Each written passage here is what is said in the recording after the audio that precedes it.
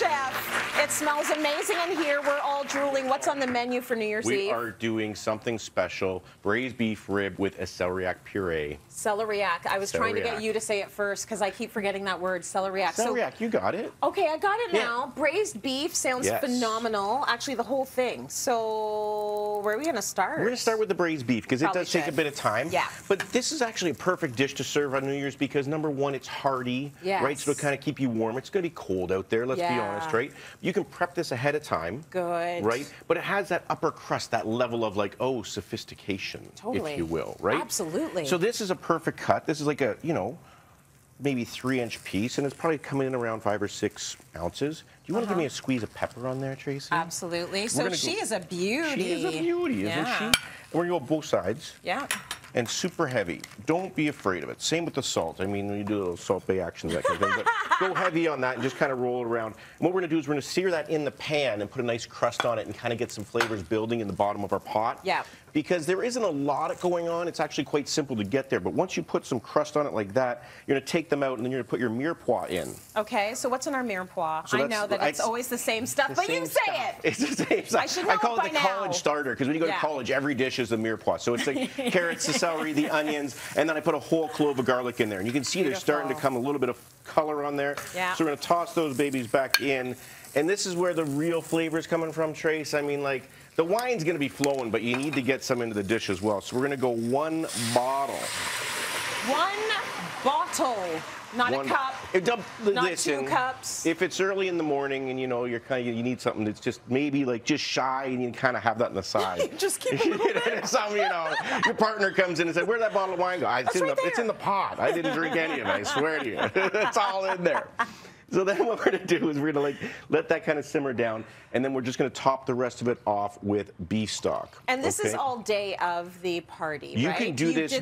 What did you do the day before? You could do this day before or day of. Oh, you could do all of this day I would prefer, and you would prefer, and your guests would probably prefer it if you do it the day before. I agree. Because you can cook this down, you can get it ready, and then you can put it in the fridge overnight, and you can take the fat off the top. Yeah. Right? The next day, you just have to plunk it on your stove, and you're like, I'm ready to entertain. Yes, because who wants the anxiety of having people show up, and you're like still trying to prep everything, right? Exactly. Now, you can do it ahead of time, day of, but you need 3 hours. Oh, and if things don't go right, what if you need 4? Right. Now you're pushing that envelope. You're like, oh, so you know, get up in the morning and have a little sip of wine and get it ready. And get it done. Yeah, get it started. So I want to talk to you about this. You brought a brain. It's a heart. I think it's a heart. It's a celery root. So it's the root of the celery. People see that at the grocery store and they're sort of like, well, what do I do with that? It's a little intimidating looking, right? Kind of. But that's only on the outside. You know, just like the rest of us. Some of us, we can be kind of scary on the outside, but we're all beautiful on the inside. Just take a look at that. And give that a smell. It's this aromatic vegetable. It is fairly reasonable, right? Yeah. And it's really easy to work with. So I just break this down into cube-sized pieces. Okay. Right? I added 2 apples for a little bit of sweetness. Yeah. Topped it off with milk. Yeah. Simmered it for 28 minutes until it was tender. 28? 28, 29, somewhere around there. Got it. And then put it in a food processor. Okay. And what you get is Tracy. Like, this is silky smooth, secret ingredients. Do hit it with some salt and pepper. Do you all know celeriac? Okay, I'm happy you said no. Thank you. I feel a little bit more cultured now. It just turns out to be this light, fluffy, aromatic. It's like... It's very good. You know, and you know how much I love mashed potatoes. I do. I love mashed potatoes. You love mashed potatoes. This is going to take away the mashed potatoes, and this is going to bring us something a little bit more elevated. Okay. Okay? Now, I also feel on New Year's Eve, a lot of the problems are you're hosting and you really want to go to that plate and put a lot on the plate. Yeah. We really want to pull back from that feeling. Don't do that. Keep things super simple, right? Okay. So this is just two hand motions basically, right? But if you're cooking for, say, 10 people, that's a lot of hand motions you have to hit to the plate if you're going with a plated meal. No kidding. So we have our celery root down, and then take a look at this magic of television. Oh boy. It's been 3 magical hours. It's been like, and it's just that red wine's melted down in the beef juice, and it's just, No one's ever leaving your house, Randy.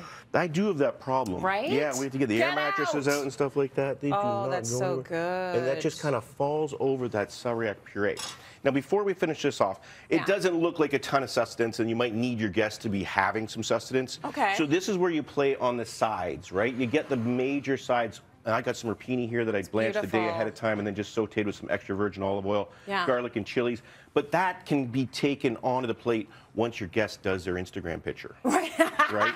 So we wanted this to be We've got like ready. a two-item maximum on the plate. Two-item maximum. They look they're going to go, wow. Yes. So we're just going to dress this thing up now. And that sauce is just going to go over top of that celeriac. And it's just bottle of wine. What is going on? In your meat. And then we gotta garnish it, right? So we go with some really finely cut chives. Oh, that's Somebody gorgeous. on TikTok says like 1,000 chives. I don't know. Heard that before? Oh, is that what they said? Let's count them. That's what they said. And then my favorite.